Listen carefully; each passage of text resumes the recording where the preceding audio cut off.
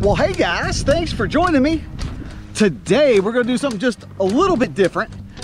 I am out on a family vacation at Deep Creek Lake, Maryland. Now, this is not my normal southern bass fishing fare out here. This is a lake I really don't know a whole lot about it. It is the largest body of water in the state of Maryland. It's like on the western part of the state. Again, I don't have a boat launch because family rented a lake house. So we got direct access here.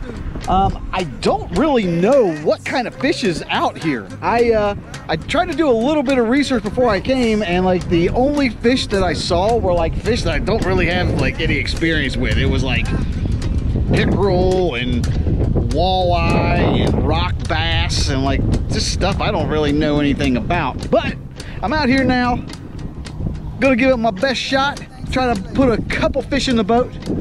So let's get to it.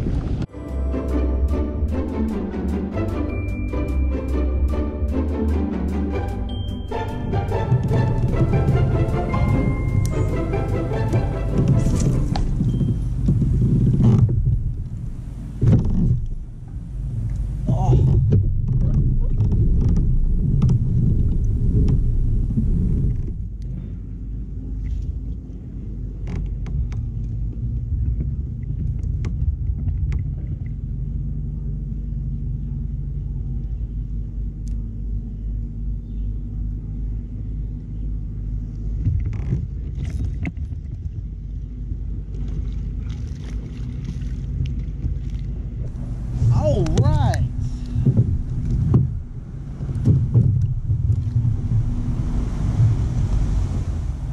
Look at that, a little smallie. All right.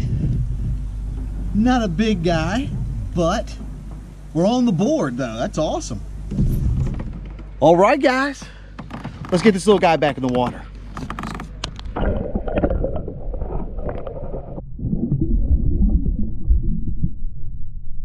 And now it's time for tackle roundup. All right, guys, what I caught my fish on. The fishing has been pretty tough. I don't know what I was expecting, but it's been like very tough. And the only bite I've gotten has been on this. Look at this little thing. It's a Ned rig, and the bait is this, the Z-Man TRD Crawls, and the color is California Crawl. I've never used these. Sorry if you're getting like a weird angle, but I'm trying to get one out of the package.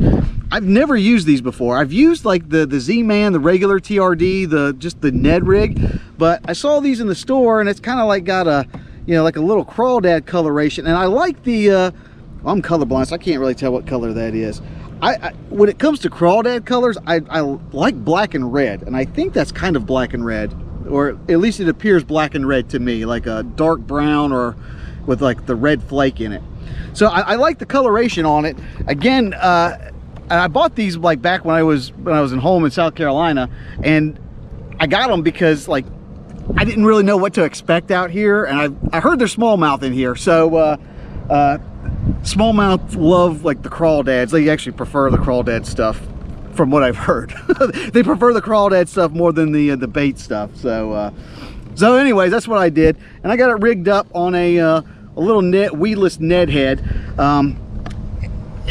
The thing about this lake is you kind of got to get out here super early, because man alive, this is kind of like a vacation place, and it's all like pleasure boaters. I don't know, see, it's pleasure boaters and wake boaters like a lot. I mean, this is in the middle of the week, but it's actually pretty busy already. But that's what I'm using is this. It's cool because there's a lot of docks. Everything looks really fishy. There's like big grass mats and stuff down out here.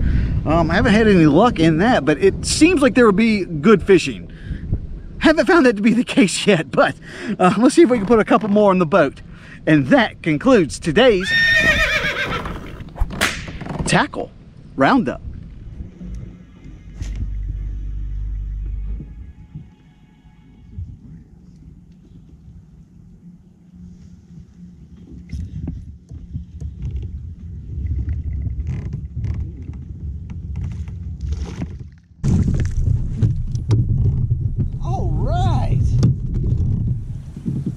All right. Look at him. Again, not big, but that's nice though. All right. Another little tiny smallmouth, but this is cool because I don't, like where I'm from, we really don't have smallmouth. Well, they're there, but they're just in very limited places. So that's cool. Let's get him back in the water.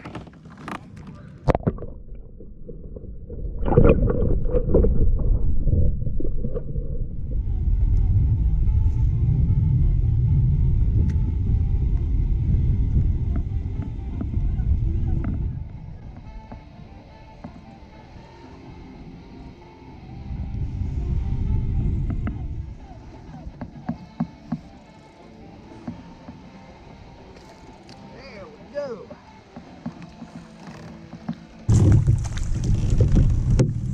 Oh, I lost it.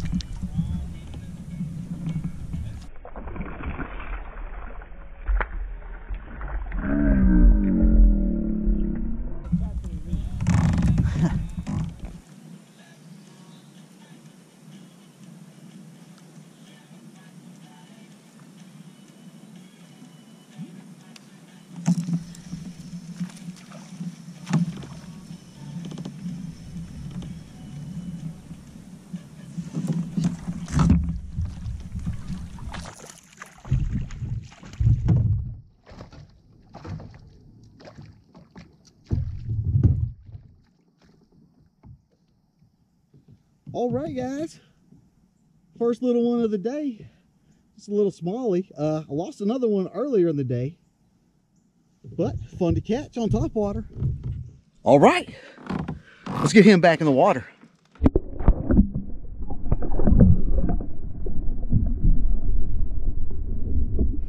Well, hey guys, it's interesting. Like, I've never really fished these kind of conditions before, but look at this. Hopefully you can see that.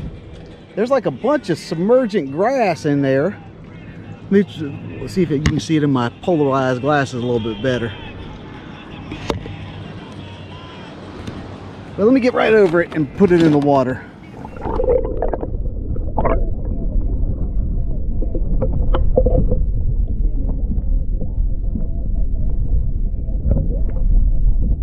Which is pretty cool. I mean, not only am I not real accustomed to fishing grass, I've never fished this kind of grass before, which is cool. Like the grass back home, it's like, oh, let me turn this music off.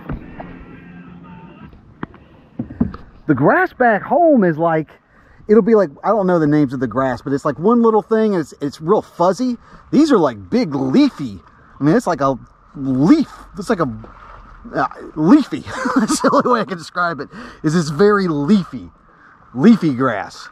I'm not having much luck fishing it, but I know there's got to be fish in there. So that's what I'm gonna resume trying to fish this leafy grass.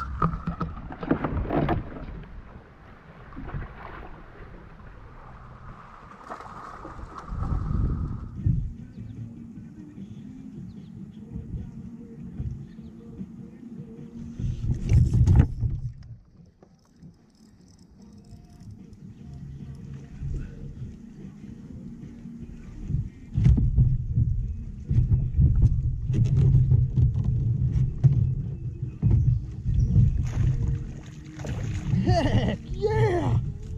Yeah! Yeah! Yes, son! I have no idea what this is, but it's pretty awesome though.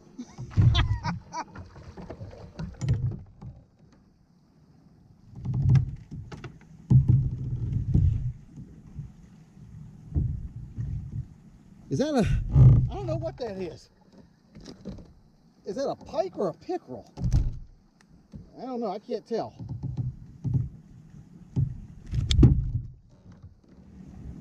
Oh, it's pretty slimy. I'm assuming this is a pickerel. Look at that thing. Look at him. Oh yeah, it's a slimy mess. Forgive me, I'm from the south. I don't know what these fish are. Look at that. That's cool. Look at that. Heck yeah. Oh wait. The camera's off. All right, guys. All right, guys. Look at that. I don't think my back camera was working for some reason, but that's cool. Let's get him back in the water.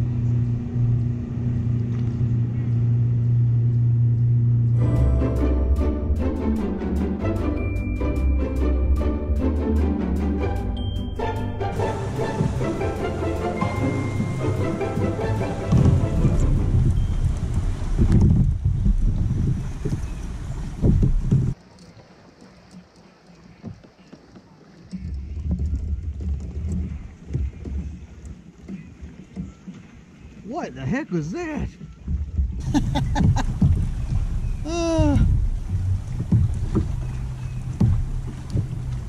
Nowhere even close to his mouth.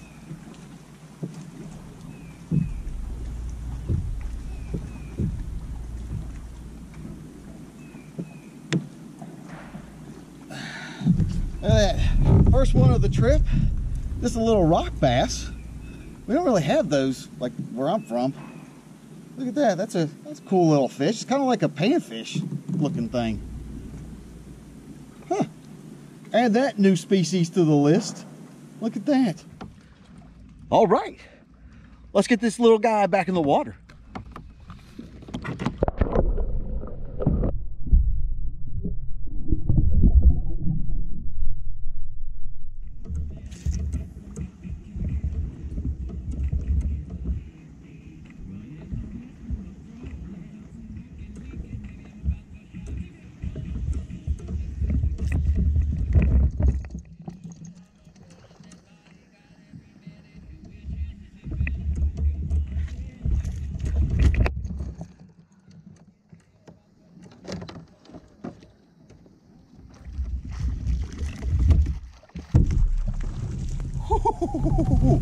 Man, he came right off there at the end.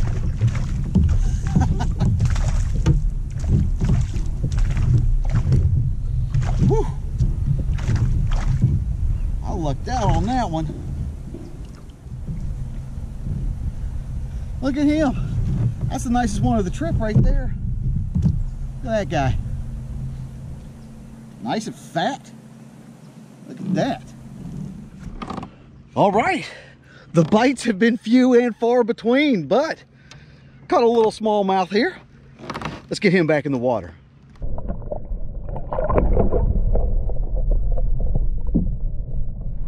Well, guys, I think I'm going to wrap it up for this episode, the Deep Creek Lake adventure.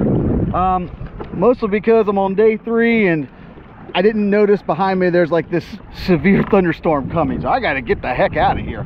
But I'm glad you guys decided to tag along. I had a really good time out here. I struggled to figure out the fish the entire time I was out here. Just could not seem to get anything going. But the cool thing is I was able to put a couple fish in the boat, species that I don't typically have any experience with. So that was cool. That made it worth it just for that. As always, if you'd like to know anything about the lures or anything that I did today, you can look down in the description box. I'm going to leave some additional information down there.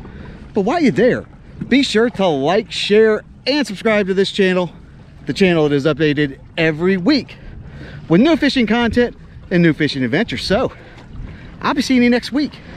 This is Josh, and this is Abide Fishing.